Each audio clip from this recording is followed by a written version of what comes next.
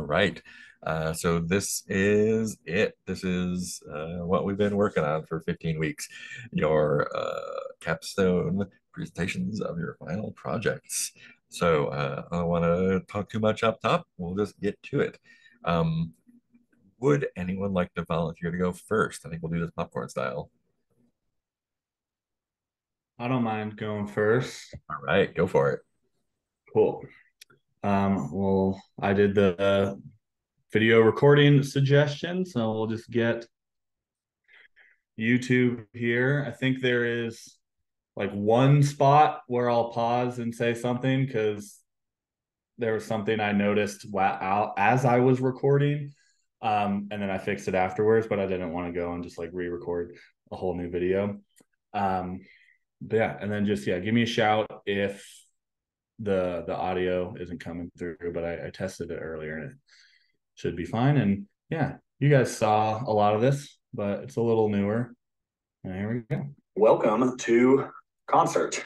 This is my Capstone project, obviously. A bit of a passion project as well. The main intention behind Concert is that it's kind of a personal use app for logging, tracking, remembering details about all the concerts and music festivals that a user might attend. It's also a quasi-social app, so you do have the ability to look at other users and see, what are their concerts and their festivals that they've attended over the years. The main intention is that it's for personal use. That's why I call it quasi-social. There are plenty, if not too many, other apps out there for us to like deeply engage and message and comment and you know bother all the other people on the internet. So I didn't feel like I needed to create a whole another truly social app, but it's obviously fun to see what your friends are up to. So I added a little bit in there as well, as we'll see here in a bit. But when you first come to Concert, the login page is where you're going to start. You're obviously prompted to log in, or if you don't have an account, you can sign up for one with some basic info, name, you can add a bio, you can change your bio and then update it later if you don't know what to write here. Give it a username and a password. There is a little bit of validation in place with both the sign up and the login. So like, let's say I want to make that my password. It's going to tell me, hey, well, we can't do that. It's got to be at least 8 characters. Similarly, if I try to log in and I put the wrong password, going to tell me, hey, you got an invalid username and password, or if I were to put the wrong username, the right password, or vice versa. That stuff's in place. But I'll go ahead and actually log in, obviously using test data for these passwords. But when you first log in, you're brought to the timeline page, which functions as the home page. And it is simply a timeline view of all of my concerts and festivals that I've uploaded into the system, ordered just chronologically by date. So typical timeline, it's going to start with the oldest at the top and most recent at the bottom. I also have the ability to toggle that view to not be a timeline, but rather just a sorted list of the things I have rated the highest down to the things that I have rated the lowest down at the bottom. And, I really like this because like I go to a lot of concerts. That's why I wanted to create something like this. And people are always asking like, what was the best one? Who all have you seen lately? And I'm like, oh geez, like I go to so many, like so many of them are so good. I can't remember what are the best. But now I have these ratings, obviously very subjective ratings, but it's a way for me to sort of quantify, what did I think was the best shows that I've been to lately. But I can easily toggle between, favorites and timeline with that button up there. Got my nav here on the left, so I'm just going to move down in order here. Go to my concerts, which is just a large compilation of all of the concerts that I've uploaded to the system. This does not include festivals. This is only the concerts. We've got a number of ways to interact with this list here at the top. So I can search by, the artist name. Obviously, as more and more data gets added in and this list becomes longer and longer, the search becomes a little more useful if I'm looking for a specific one. I have the ability to filter by the year. Kind of, arbitrarily, I started that at 2016. All the data in here, though, is for either 2022 or 2023. I can also either independent of a year filter or on top of a year filter, add a venue filter. So I can say, okay, in 2023, what are all the shows I saw at Red Rocks? I can see those all here. Now, you'll notice as I hover on any of these from any view, doesn't need to be just in the filtered view. As I hover, we get a couple of buttons that become available to delete or edit. I'll show you those in a sec. But first, we also have this form here to add a new concert. So let's go ahead and add one that I've prepared here. Going to ask for a date, and the dates also have validation in place. So it is going to require year, month, day format. That was just kind of what I needed to get the timeline sorting to work relatively easily. And so if I try to go in here and just do kind of how I, typically as an American would date things, I would, say 12, 22, 23. I'll try to add that. It's going to tell me, hey, your dates are not in the right format, and give me the opportunity to try again. So we'll go ahead and actually find what the date was for this one. Or actually, I'll add in just an incorrect date, and we'll use that as an update example, but we'll go 0604, let's say. This one was at Globe Hall. I have the option to add an opener. It's not required. I don't remember who it was, so I'm going to leave that one blank and just skip to grabbing an image off of the web. I also have the ability to add a set list if I want. Again, not required. I'll show some examples of that here in a bit. And then I can give it a rating. I can say, this was 7.6. Comments, very fun, cool, flamenco style guitar covers.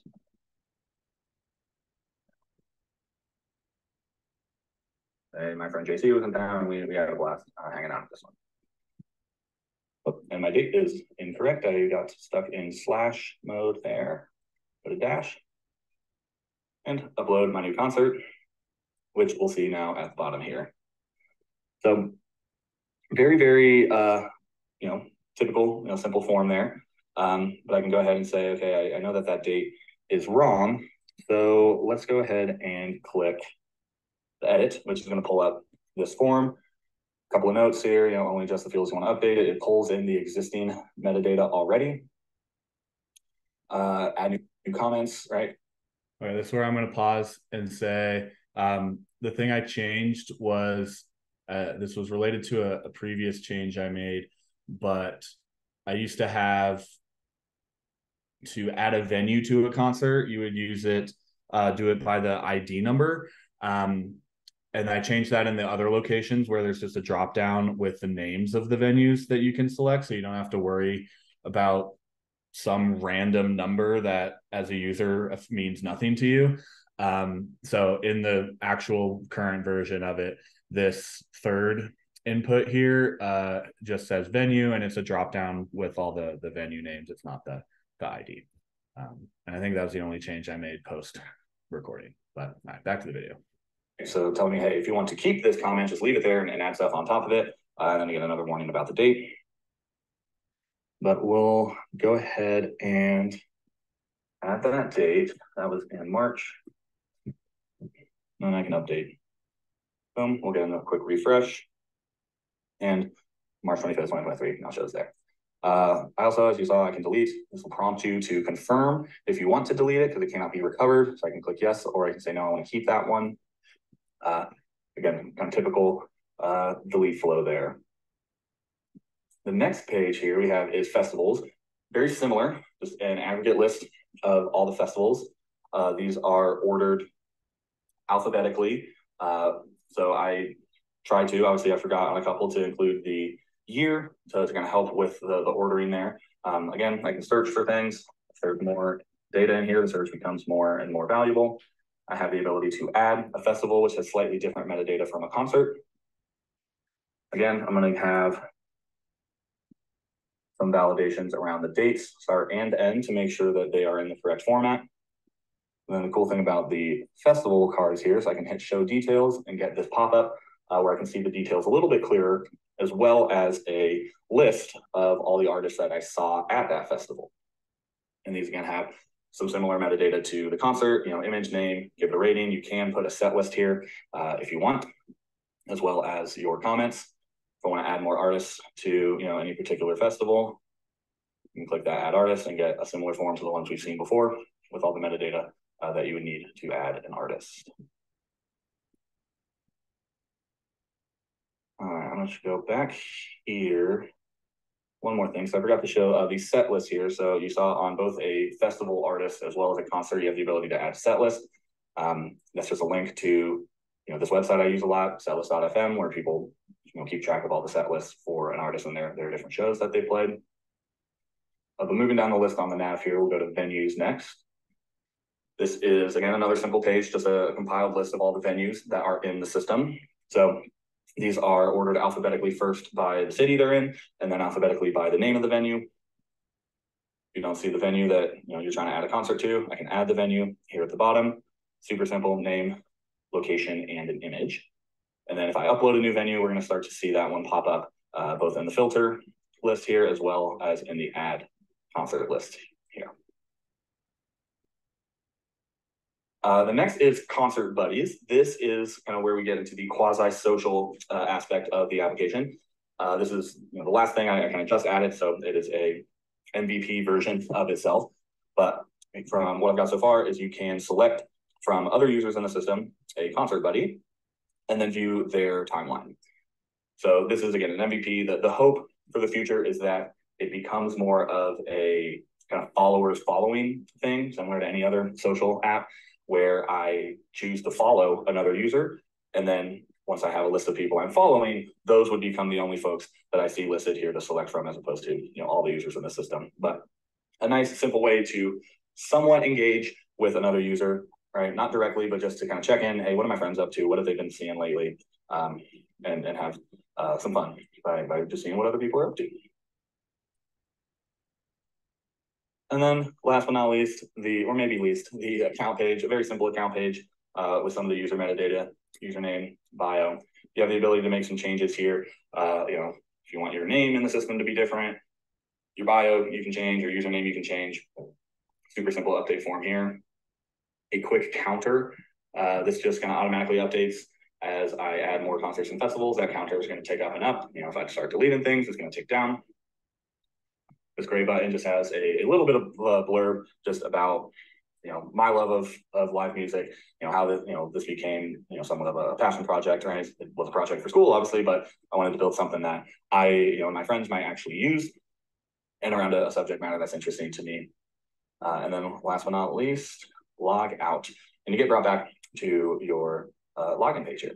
So I can go in and log in as a different user, right? See that user's concerts and festivals, right? You can go from there, their profile, and view, the previous profile we were looking at under the concert buddies, and get some of that social aspect there. So yeah, that is concert. I had a lot of fun building this. Obviously, I tried to pick like I said, some subject matter that's already very, important and deeply kind of ingrained in my love of music. So I hope you enjoyed the presentation. Thank you very much. Awesome. That's badass.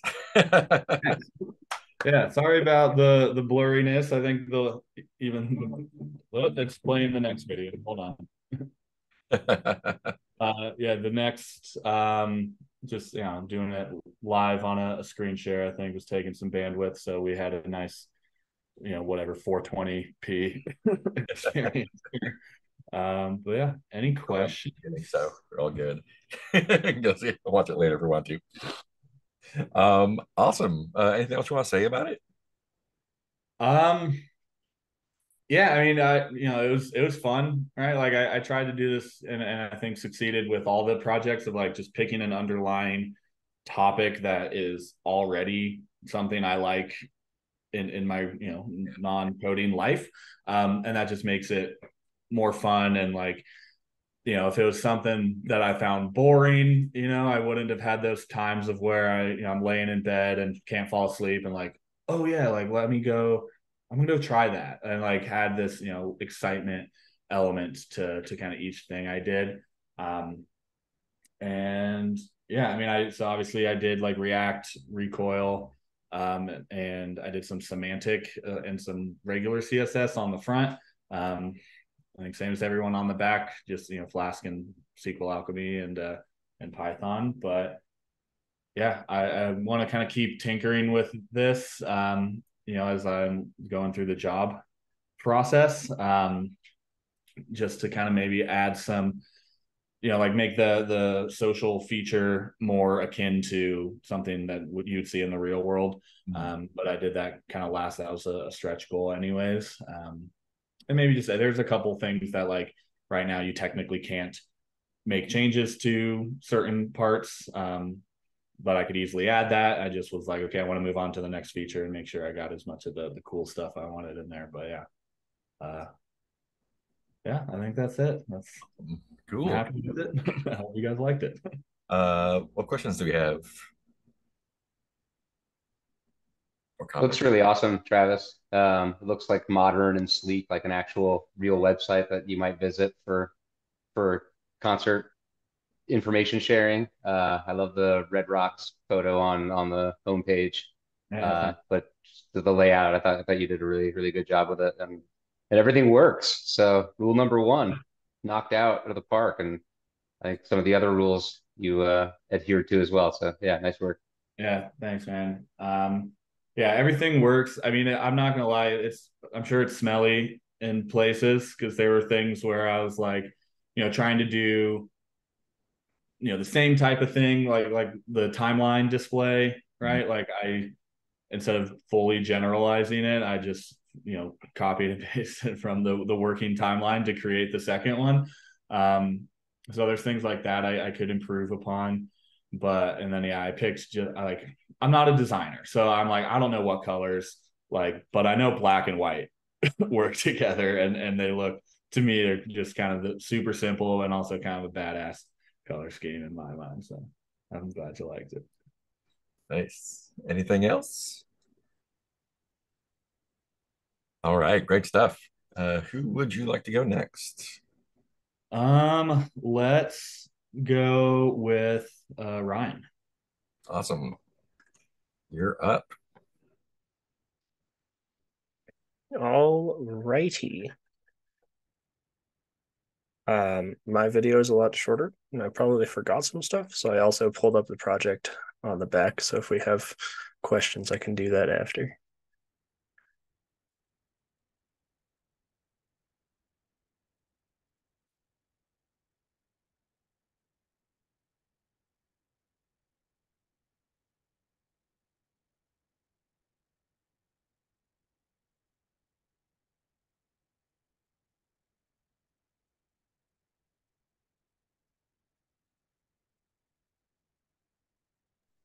We cannot hear your audio if your audio is playing. Okay. And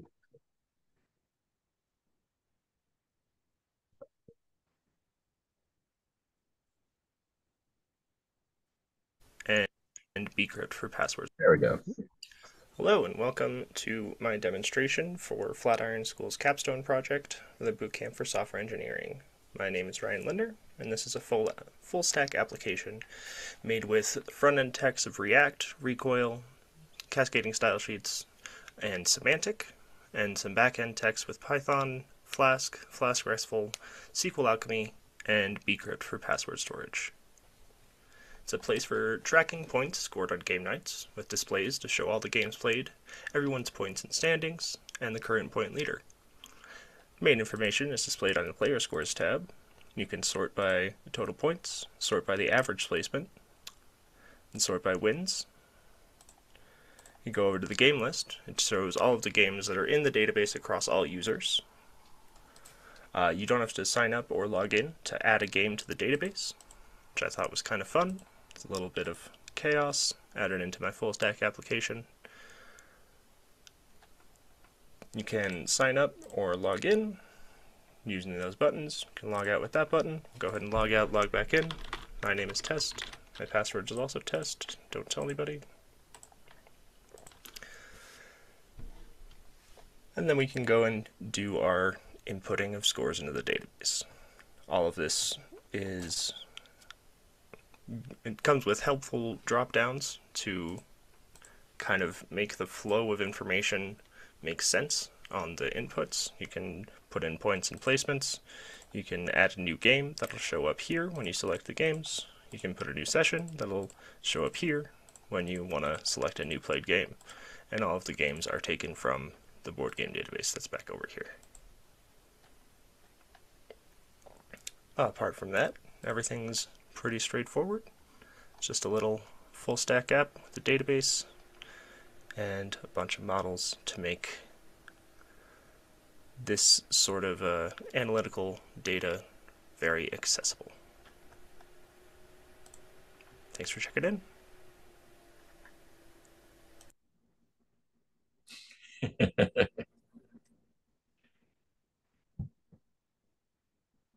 Alrighty. And then we have it over here. Yeah. Anything else you'd like to say about it? Um, I didn't do any of the like delete stuff, but I mean, I also don't want to because this is actually like my real data. Yep. So yeah, I promise it works. Cool. Yeah, looks really good. Questions and or comments? Can any logged in user delete any player? No, you have Oh, your own okay, set of players. It's got it. only Okay, the board games that you can add to, and nobody can delete those. okay, cool. Yeah, not total chaos, but yeah, I like it. It looks great, Ryan. Yeah, just like a little chaos off in the corner. Yeah. Cool. Anything else? I say, especially with games, like me and my friends, when we play games, we like you inject a little bit of chaos, otherwise it's boring. Cool. What else we got? All right. Good stuff. Who would you like to go next? Does anybody want to go next? I don't mind. I can go. Go for it. Cool. So I did record mine, but I rewatched it a couple times and now I hate it. So I'm gonna just do it live. It looks very similar to the last time I presented. And I'll address that. But just going over again, CSS is my favorite part, background, fade, in this stuff. I just think it's really cool. I every time I load up the website to start working on things, I first play with it for a little bit and just like look at all the stuff that moves. But on the chess page, you can select the time and what color you want to play as. On this page, this is where the chess is played. And it works flawlessly. You can checkmate if it's not white's turn. If white tries to move, it'll tell you that you can't move. Um, you can promote pieces. You can choose which piece to promote to. You can now forfeit and draw with a little drop down. And then you can change like the board scheme color and all that stuff. There is a code to invite a friend. Much like last time, it doesn't work. This is still a demo. That's something that's going to take me a bit more time. And since this looks, and I guess I can also show up the dark mode. My ninja, the dark mode is purple and black instead of pink and white. And so when it comes to the multiplayer part, that part was, I wouldn't say it was too difficult, but I think it was just more of a time constraint. Like I didn't do enough research to about how to do that to realize I didn't have time. And it's something I do intend on finishing, as well as adding some other things. I wanted to like if I could go back and like do these 3 weeks again, I probably would have decided last week on Friday or even Wednesday that like okay, I might not be able to get the live chess part down, so I'm going to finish working on the rest of the website, and then come back to this later. So I really wanted to add a blog part where people could discuss different chess things. I wanted to add like a page where you can like learn like strategies and different things with graphics and information, and a stats page. So like every time you played a game against someone, then those games would be saved and you could go back and look and like figure out which moves were good moves and how you could have played better. So those are things that I wanted to add, that I still intend to add, but I spent all my time working on the chess functionality instead. And I got like 60% of the way there. It's just the connecting part that I still have to work on. So then other than those things, that's my website. And yeah, that's it.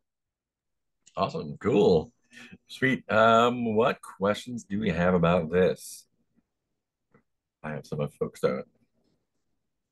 Yeah. I don't have a question, but I know, and you said you didn't get like the multiplayer working, but I'm still incredibly impressed at like the fact that it knows where each place or each piece can move to, and it knows when you're in check. And like, I could be wrong, but that sounds very complicated to me. It Um, was it was a process. I did use like a chess.js library mhm. that does a lot of the work for me.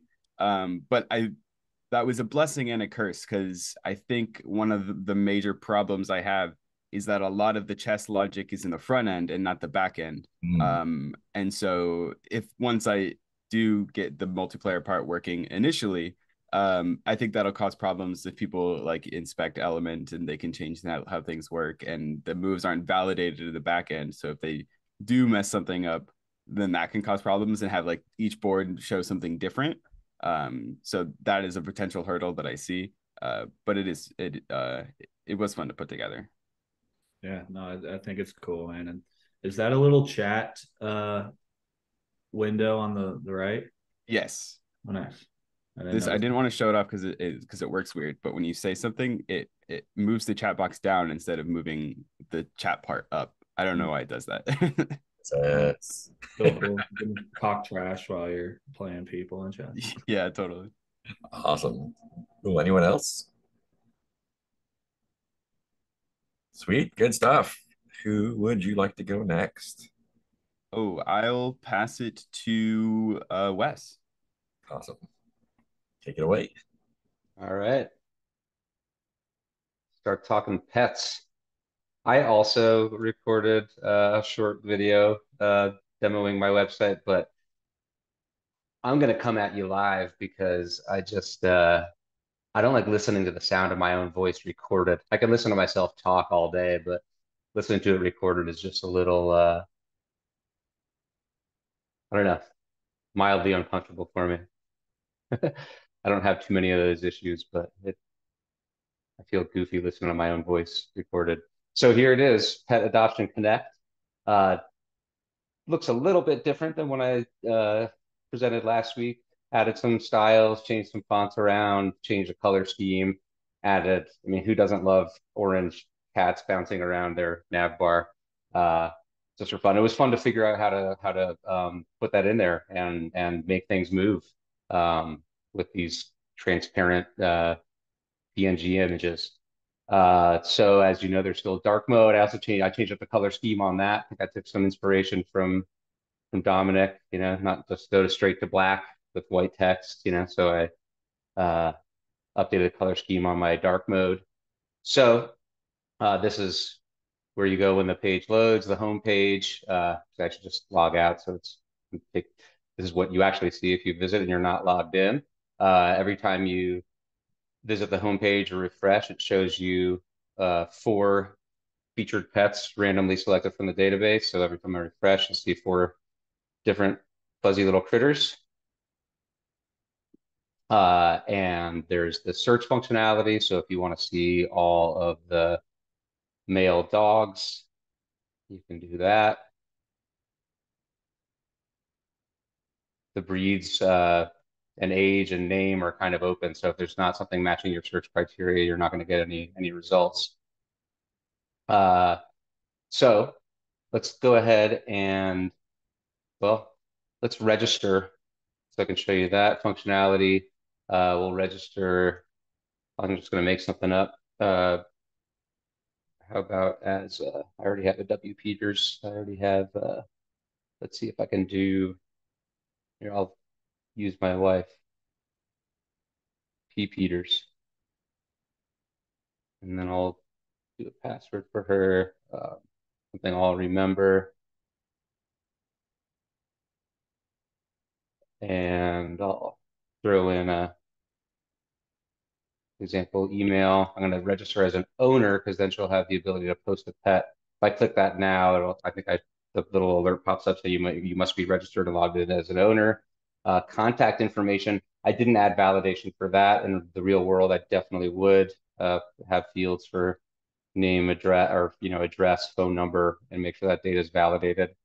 But the username and password have validation. So the username has to be 5 to 20 characters. Password has to have capital letter, lowercase letter, and a number. Has to be a valid email address. I could show you that validation if you want to see it. I'll go ahead and save it, and then I'll log in as her. That's another thing too. I think I kind of saved some of this extra stuff because I know what's going to happen as I'm looking for a job and not coding anymore is I'm going to start forgetting everything. So I'm like, okay, I'm going to, when I get used to working on the same project long term, as might happen in a job, and just keep adding stuff to this while I'm going through the job process and a job search process and make it better. So that's one thing that it's on my list is once you successfully register, you'll be logged in. You don't have to go and log in again. How many people register for something and immediately forget their password? So we'll post a pet. I'm just going to use some of this data that's already here that I've used before.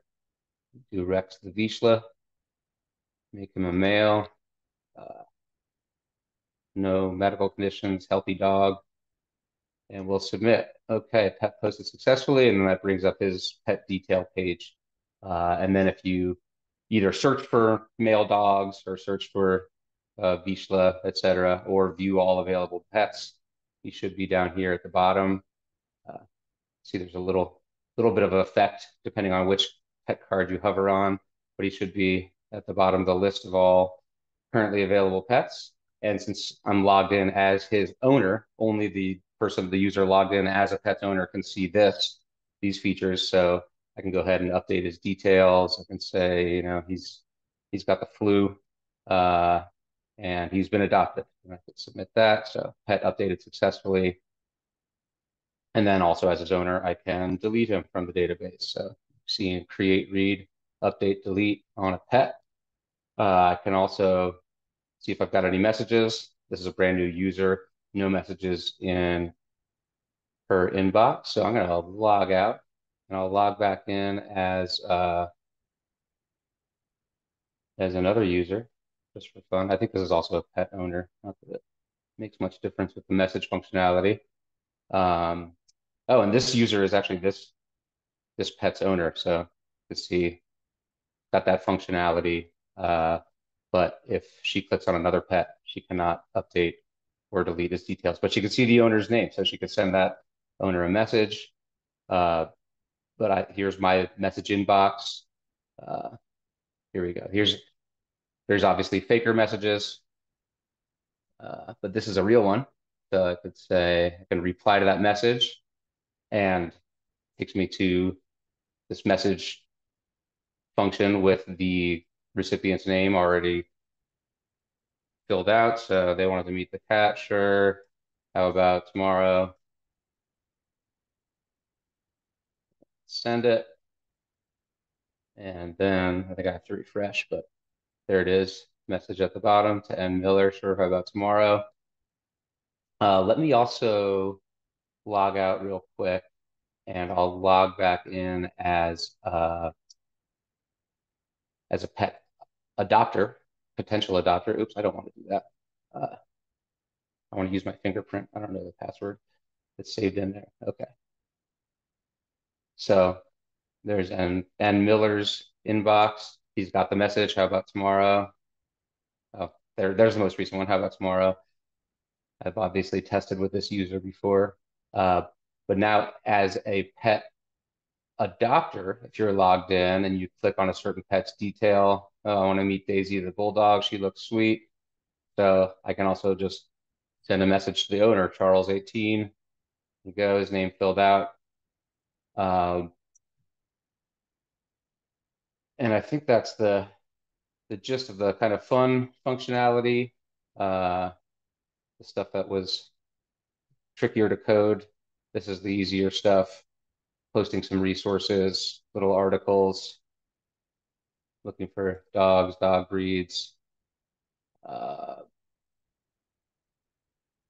What else? So, I think one of the things I'm going to add as I keep going in the coming weeks as I'm on the job hunt is the ability like Travis has to update user information, or now I have it once you're registered, you can't change any information. So I'll try to add some of that functionality, make it look a little bit cooler, add maybe the section that I was talking about where an animal shelter can create its own profile and add some pets, or at least links to its own database.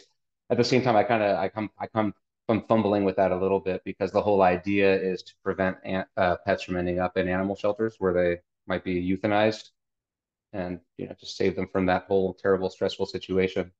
But that's the gist of the website, and it was fun to make it and fun to share it with you guys. Awesome. And That's cool. A lot of stuff happening there. It's fun. yeah. Fun. Yeah, questions, comments.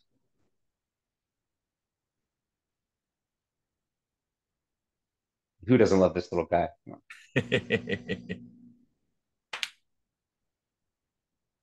All right. Yeah, looks great. Got nothing to ask about it, so cool.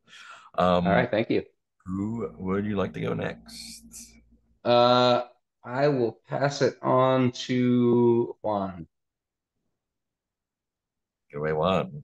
Right. So I don't have a video recording, so I'm just gonna pull it up here live. So this is my food delivery app, and it's a SpongeBob theme. So I called it Underwater Eats, and it has a little Nice. SpongeBob sky background. But we can just go ahead and sign in here. Oh, let me finish. Okay.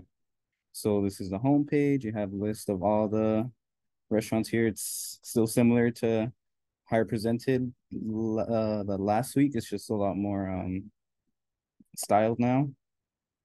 But here we have the menu items, and then we have reviews left by people from the restaurants. And we can just look here, take a look at all the menus here. But yeah, then I can add some stuff to my cart. Say I want to add this foot long, a Krabby Patty, and some kelp fries. Then I can go here to the cart, and then I have a list of everything that's here. And then I have this little counter here that can increment how much stuff of a certain item I have. And then it also increases or decreases the price depending on what you do. And I can just take stuff out. And if I go to my account here, I have the profile picture, and then I have all the past orders.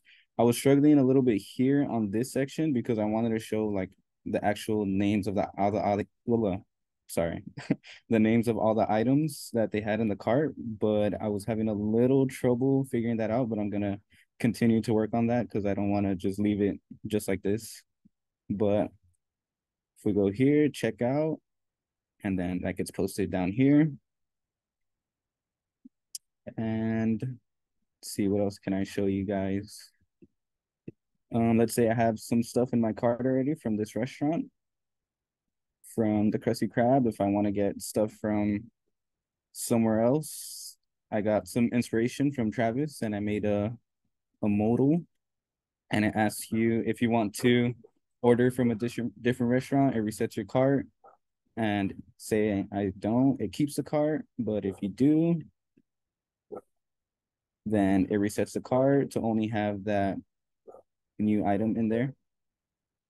And then finally, we can log out here and it sends us back to the sign-in page. And then you can also sign in as a restaurant. So you can sign in as the Krusty Krab here, and it shows all the past orders, and then it shows the reviews as well, same as last time. But you can also, this is where I have the crud stuff. You have a menu section where you can see all the menu items that you have. You can remove items, you can add items, and then you can update items. Like here, another modal. But say I want to add some sushi. Let's see here. Let's get a picture real quick.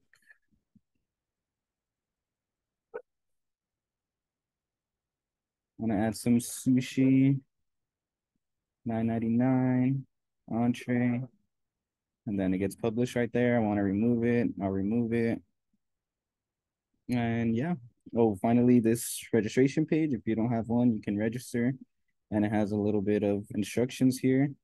Say my username is going to be testing, and my password is going to be password.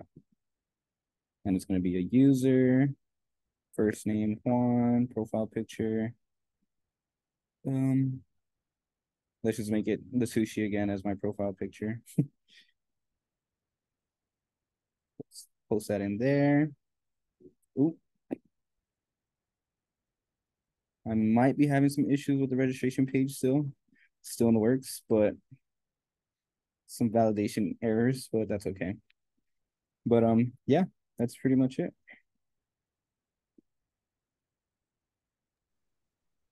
Awesome. Looking good. Yeah. Yeah, modals, modals, modals. Cool. Who has questions or comments about it?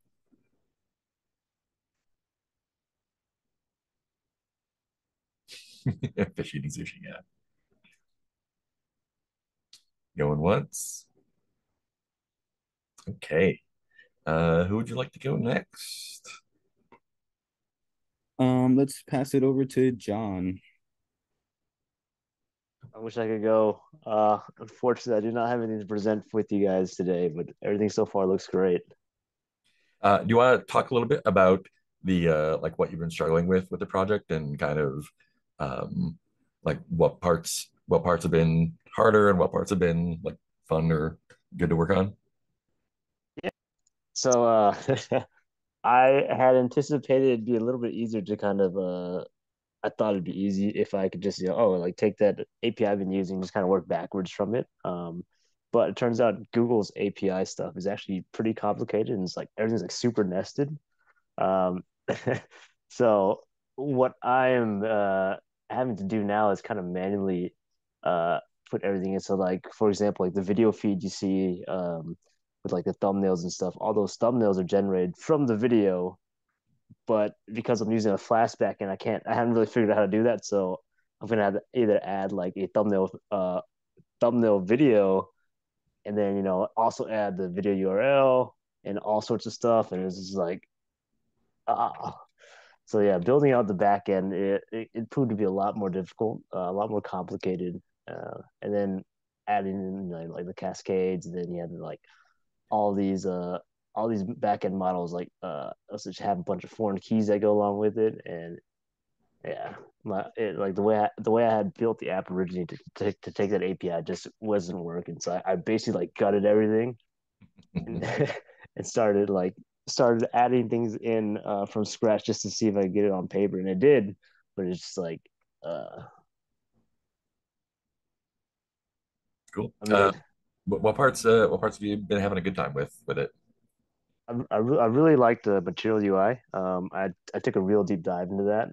The only thing I don't like is how difficult it is to style some of their stuff. Like you have to legit make a new function just to like change the color of like I don't know a text box. Awesome. Cool. Sweet. I'll look forward to seeing it in the coming week or so.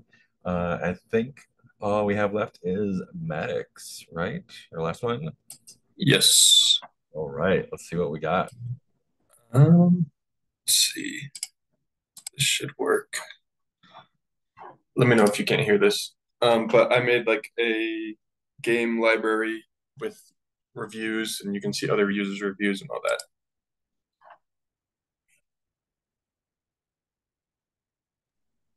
Yeah, I think we're not getting audio through there. Hmm.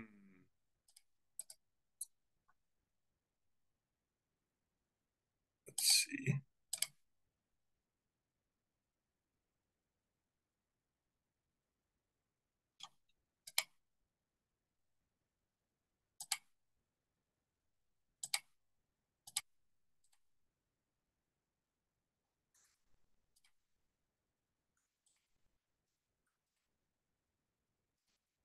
Oh, wait, I saw the button.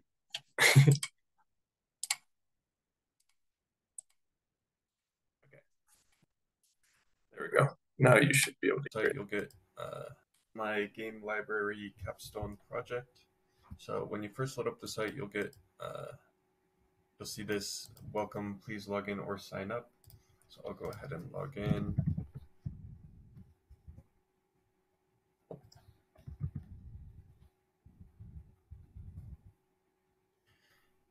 And then once you're signed in, you can go to this All Games tab and see all the list of all the games that are on the site. But if you don't see what you're looking for, you can go over here and add a new game. So I will go ahead and do that. And add a game. It'll show up here. I can add that to my library, or if I add one that's already in my library, I get an alert that says it's already added. So now if I head over to library, I can see all these games and see the reviews for them. I already wrote one for this game, Nearly Flawless Game. And then someone named Brian also wrote a 5-star review for this game. But say I want to write a review for Overwatch. I'll give it 3 stars. Decent. And then it'll redirect me back here to the Overwatch 2 reviews. And then say I want to change something on my profile, I can edit it. And let's just add my last name in here. Then I'll just delete a chunk of this. And so now it says Maddox Rose's profile and then the new bio. And I can log out and sign up.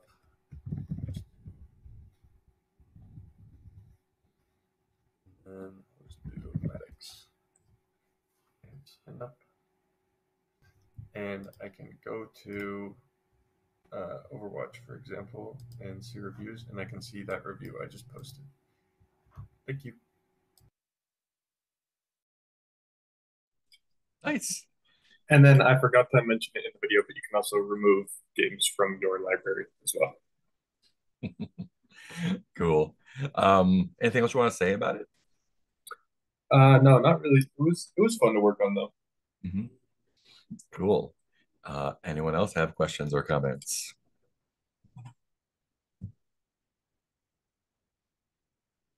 Last shot. All right. That is all of our capstone presentations we have here. These all look great, everyone. You all put in lots of hard work on this, and it really shows. It's really cool to see all everyone's different ideas. Great. Y'all are done with the work part. Yeah. I'm going to stop the recording and we'll talk a little bit about what happens next. And yeah, cool. Recording stopped.